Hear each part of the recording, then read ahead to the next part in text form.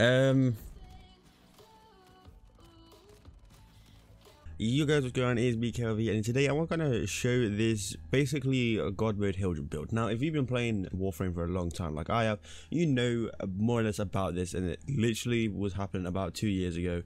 Well, probably not even 2 years, probably like a little bit shorter than that. But basically, when hildryn came out, this was kind of a thing, and they've still not like done any nerf to it. Now, I hope that they do nerf this just because of the simple fact that it just makes steel paths so much more easier.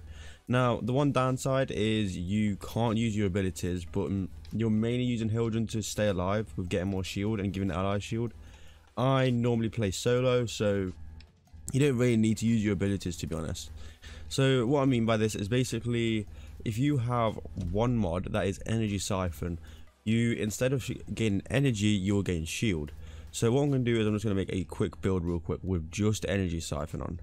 So you see here we've got just energy siphon on, and what this will do is give us more shield instead of energy, so we'd have a shield, more of a shield regain rate.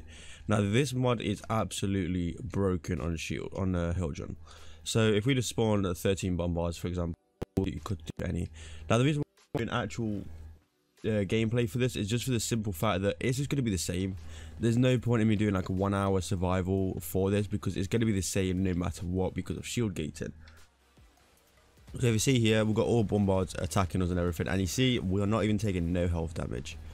We are not taking no health damage because we are constantly gaining that one shield that is basically keeping us alive. So now, basically, if you know what shield gating is, now shield gating is basically where when all your shield is depleted, you will have a couple of seconds, like 1 second, to basically not take no damage at all, like you saw. So now, with that 1 second cooldown, with that 1 second shield gating, you will then regain your energy because hildryn regains a shield quite quickly. And yeah, so because she regains a shield quite quickly combined with energy siphon, then yeah. Now if you don't have energy siphon for some reason, what you could also do is also use a decaying dragon key. Now I normally just use this in general. Now the reason why you want to use this is because it actually gives you more shield recharge rate. So now if we just unpause these real quick, and I will show you again, it basically be the exact same. Basically the exact same system. Now again, you don't have to use a decaying if you don't want to, but I always just use it anyway, so there's no point really me taking it off. But if you see here, it's you can't die. Like, we are not taking no health damage at all, and yeah, it's really broken. Like if you just see on just how god mode you basically are. Now okay, what we'll do is we'll test it on some heavy gunners. Now they are constantly shooting at us, so it will make it a little bit more easier, if you know what I mean. So we will do some heavy gunners. Now this is like really broken. You can go into any steel path mission and literally complete it with ease, like exterminate mission. You don't have to worry about dying, you just have to worry about basically doing damage. That's all you have to do. And yeah,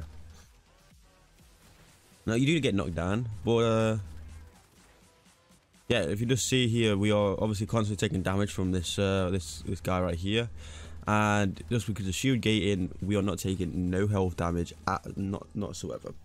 Now again, it doesn't matter with what the enemy types is, except for infested with toxin. That is kind of the downside to it. Toxin does make it so it basically it will go through your health instead. But I'll show you guys a way on how you can actually counteract that. So a way on how you can counteract that would be basically true god mode with hildryn, because all you need is energy siphon. Energy siphon makes your shield basically never go down, but now you want to basically build around if you have infested enemies. But if you're using hildryn for infested, then I don't know.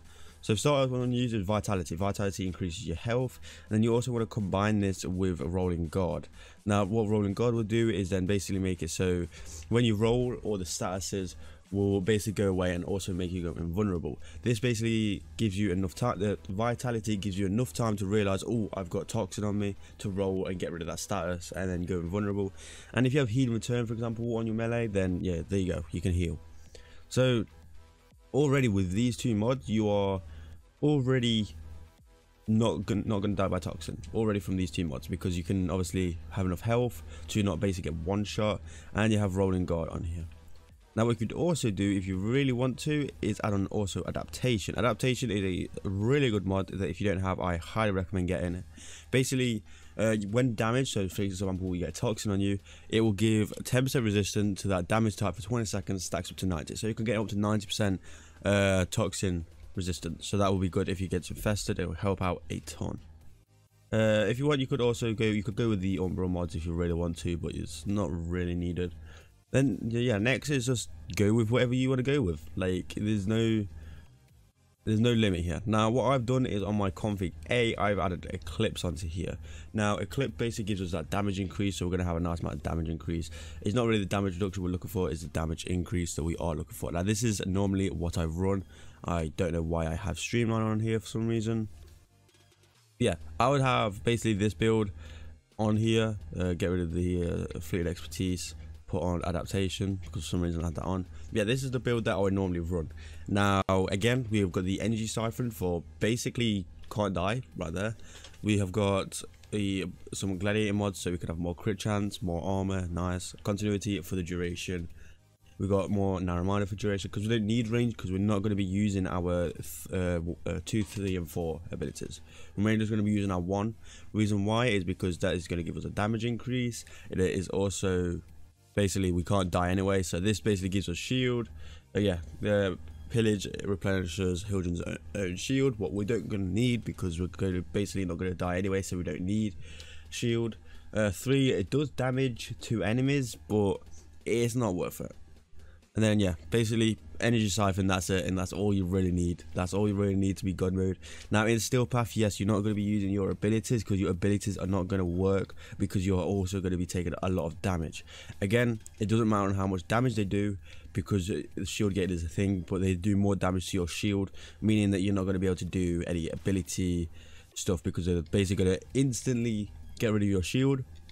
Then shield gate will kick in, get you back up to 1 shield, and then they'll get rid of that 1 shield. Shield gate kick in, you get back up to 1 shield, and so on. Now it is super broken. It is super broken. Now I did this on the stream, testing out if it still was a thing or not. What it turns out it was, and I'm kind of surprised because it really is broken. Like it seriously is. Like you can't die with Hildryn. Again, downside is that you can't really use your abilities, but if you can basically not die, then that is already on its own broken. That is already on its own broken, in my opinion, and it makes it makes Steel Essence kind of not fun if you play this, in my opinion. Now people will play this to try and get through Steel Essence and all that, and it's just kind of like a go-to, like, oh, I don't want to die, I can't be bothered, do a long survival, farm Steel Essence. What it is good for, farming Steel Essence, it is a good way to farm Steel Essence, just bring a decent melee. I'm currently working on dual carriers build with Ribbons and everything. But yeah, if you want to farm Steel Essence, this was basically a perfect way because you can't die, even by the Acolytes. I was testing this on stream in the Steel Path, and yeah, you literally cannot die, as you probably saw by the starting clip as well, that you literally can't die. It's ridiculous. It's ridiculous. But yeah, if you guys did enjoy this video, make sure you drop a like and subscribe to the channel. We very much appreciate it, and it helps me out a ton, especially dropping that like. It makes more people see the video. And yeah, see you guys later. Peace out.